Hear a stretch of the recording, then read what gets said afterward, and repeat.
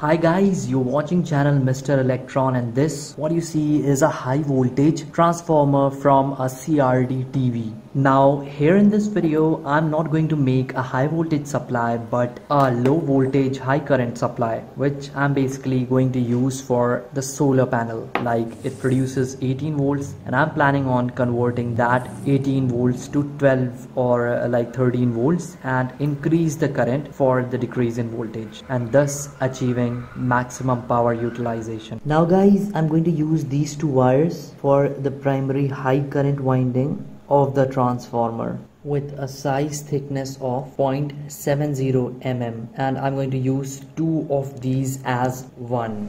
So guys, this is the plastic piece on which I am going to perform the primary and secondary winding part. Well guys, the process is simple. This is the starting end of the wire and this is the end point of the wire. Okay, let's give it a turn over here as well. So the starting, the ending. Now keep them like this and then move the wire like this to find the middle of the wire. This is the middle part. Okay, so after we have found the middle part, we will give a little turn over here like this to differentiate from the rest of the wire. Okay, so it is going to be something like this. Now take the plastic piece, okay, and this is going to be the first piece that is going to fit the plastic. So let's place it in the middle, which I suppose is this one, and then from the side lock it. So this is locked over here, as you can see, and now starts the winding part.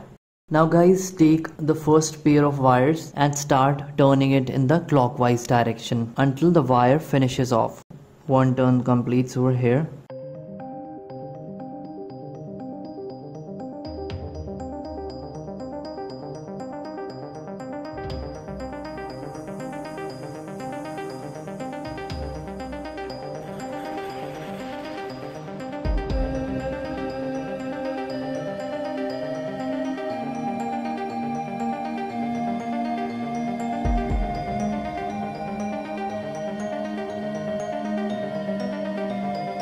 So guys, here I have achieved around 14 turns. Okay, after that give a cut like this, so half of the first winding is complete. Now turn it like this and then place an insulation sheet and start your first turn.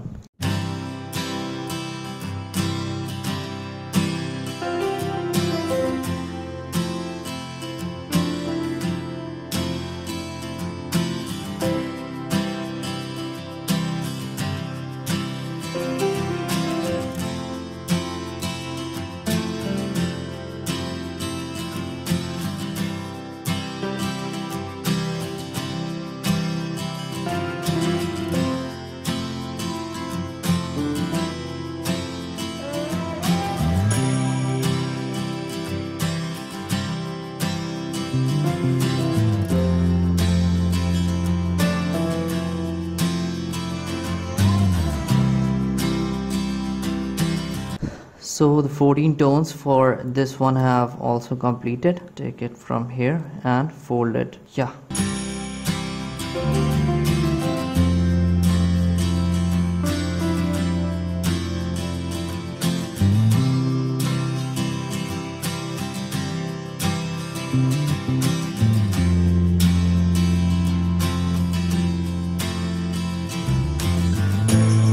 Okay, so the primary winding is done guys. Now comes the secondary. Now guys, with that being done, let's move on to the secondary high current winding, low voltage. So I'm going to use this wire and its size is around 0.55 mm. Okay, so the first wire that I used was 0.70 and this is 0.55, but I doubled the first wire and here I quadrupled it. So in turn the overall output current is going to be higher for this one. So let's complete the winding process. So for that I'm going to this time wound the wire on the other side. You see, this side is for the primary low current high voltage and this side is for secondary low voltage high current. Okay, so let's turn these two like this and move it in this groove and place it like this to make it steady. And done. Now comes the insulation sheet. Okay, done. And now starts our secondary winding. Now that's one turn, and in total we have to give 10 turns this time. 2, 3, 4,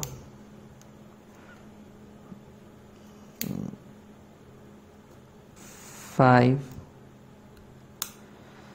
6, 7, 8, 9, and the last 10, and bringing it down here like this, and done. So guys, the transformer process is almost complete. Now comes our ferrite core.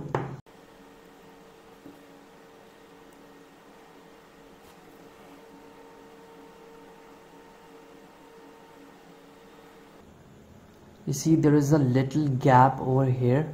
That's a little bad news, because this is going to like reduce its efficiency by 4 or 5%. Well, I think I can do a little better. At least I can remove that unwanted motion by placing a tape at the ends.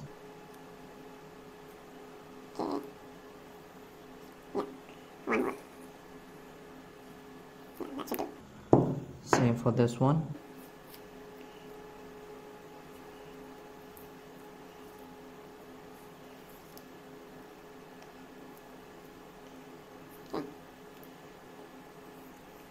Done. Okay, and guys, it is also recommended to create a gap, like the two cores should not be touching each other. Okay, so this is also going to perform that function, and here we have a little more, and voila, the gap is created. Now it is not a complete joint. Okay, yeah, quite stiff this is.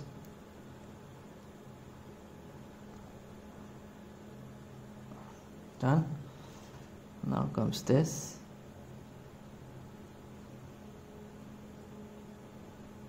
and done. Looks beautiful, doesn't it? Well guys, during the transformer construction part, I have already showed you the little flaws that I have intentionally left on the transformer to see the efficiency difference that it causes when I remove all the flaws and go exactly by the book. The first flaw is that the core thickness is smaller than the bore size of the plastic holding the windings. That is the first. The second one is the overlapping of the winding wires one over the other at certain points that can also reduce the efficiency. The third one is, I'm not sure if it is actually the flaw, which is the air gap. Like I have provided the air gap between the two cores. The core has been divided into two parts. I have provided an air gap. So I would like to see what effect it has on the efficiency input and output. The fourth one is that the length of the plastic holding the winding does not matches the length of the ferrite core. And guys, the fifth, which is the most important one, is that if I had used a toroidal core, ferrite toroidal core, then all of these flaws would have been eliminated except for the winding overlap part. The toroidal core does not has any air gap, so the flux density is maximum. Here, as you can see, if you look closely, there is a paper gap provided, and in between this piece you already know that I have given black tape separation. So the separation is that, and now comes the soldering. So these two wires are the final output wires to which I'm going to connect these two black wires. Okay, And after telling you all this, you people might be thinking, why am I proceeding with the project when I know that it has so many flaws? That is because I want to know the difference if I had gone proper all the way and if I carry on improper procedures and then check the efficiency. Yeah. Now the input wires, one in this joint. Okay, you see the copper wire is coming and joining over here. Second this one, and third this one. These three are still left out, which will be connected to a circuit. And I believe that you are already familiar with this circuit of mine, which I used for my previous inverter project. Now guys, the construction part of this entire circuit will be provided with the help of links provided in the description. You can check it out from there, part 1, part 2, like that. And now comes the part of connecting this transformer to the circuit. Now these two red wires that you see, these will be connected to the input side, which is this one. Okay, and these will be connected to the outer section, like this wire. We will leave this one, and this one will be connected over here to this one. Okay, and we will leave this one because this is the tapping point. It's a center tap transformer, so positive supply will be given at this point. This one connected, this piece will be connected over here to this one, this also connected. Find the left out terminal is the only one center tap, okay, to which positive supply will be given, which I've already told you. And I also have a connecting wire for this one, an extension, blue one. Yeah, done. Now guys, at the moment I'm testing the output efficiency, so instead of a solar panel as the input, I'm going to use this 12 volt 7Ah battery to see the current increment from input side to the output side, if there is any, or if it needs modification. This blue wire that you see is the positive. Center tap is always positive. Okay, so positive is this one. So positive has been connected, negative still left out, and these are the final output terminals from the transformer. And remember that the output is going to be AC because no bridge rectifier has been connected yet. I already have it here, but I will connect it afterwards. First let's see if every connection is perfect. So let's do the multimeter check, pointing the meter towards 200 volts AC mode. Okay, because the output is going to be AC. So guys, the terminals have been connected. It's time to turn on the supply and see how much voltage it is converting. Like input is 12 volts. Okay, we will see how much output voltage this transformer is stepping it down to. Okay, you see it is 9.2. once again 9.2 volts is what this circuit is stepping down 12 volts from, 12 to 9.2 volts. But there is one thing that needs to be noticed, that there is no hissing sound from the transformer. Now this is the no load. Okay, so I'm going to measure the current that this circuit is drawing from the battery at no load, pointing the meter at 600 amperes mode. Okay, DC current. Yeah, this is the input because the positive from the battery is getting over here. So this is one of the input wires. That is why I've connected the meter over here. Okay, you see the no load current is very high, around 3.5 amperes is wasted just for reducing a voltage. Okay, that is really bad, so we have to reduce that. So what I have in mind, let's remove this gapping because I have done that previously and it affected the output a lot. You see the first gapping has been removed.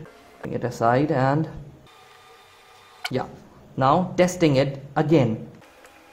This time the cores are at a short circuit. The current has reduced to 3.29 amperes, yeah, which is lesser than before at least. So what we learn from this is that the closer the cores are to each other without any gap in between, the more is the flux density and induction in the coil. So that was my main part, because of which I left all those flaws in this transformer so that you can learn from it. Now let's remove our second flaw, which is the taping. Now they say that taping improves like permeability and all, but finally it's all for the efficiency. So yeah, now it is fully naked, no insulation. So let's place it now. Done and done. Great. Now let's try it and see how much current it is drawing at no load. Okay. You see the current input has reduced considerably from 3.29 amperes to only 1.29. Once again, no load input current has reduced to 1.22. Pretty good. For me at least, it is very good. Now, I've already showed you my KBPC 3510 bridge rectifier, which I'm going to connect to the output, because now I have to convert the transformer output to DC from AC. The AC wires have been connected and yellow wires are the ones that are going to carry DC. You can see this yellow wire here is positive and the other one is automatically the negative. Capacitor connected, time to start the test. First come to the current testing. Now I have a car headlamp bulb. This is a 55 watts bulb, okay, 12 volts, 55 watts. Let's do the testing with this one. Shit, beware of the charge left in the capacitor, always. Let's see if there is no short circuit. Yeah, no short circuit. Now it's time to connect it.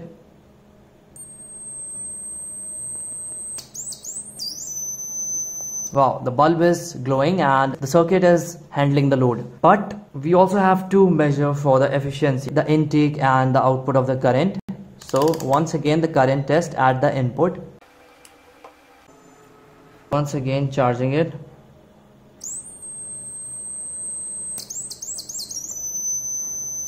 Around 3.20 amps. 3.20 amps is what this circuit is drawing when loaded from the battery. Now let's see what it is giving out.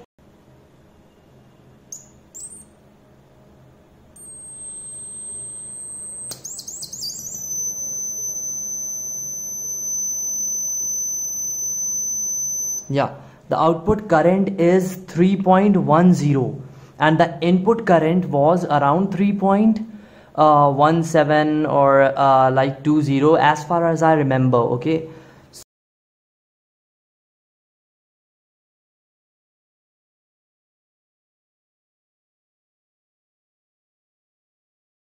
Now guys, I want to finish off the video by showing you how the circuit performs when I connect this giant electric car, electric bike DC motor to the circuit and battery. Let's see if it can start it. Okay. Correct, right? And I've also removed the capacitor over here.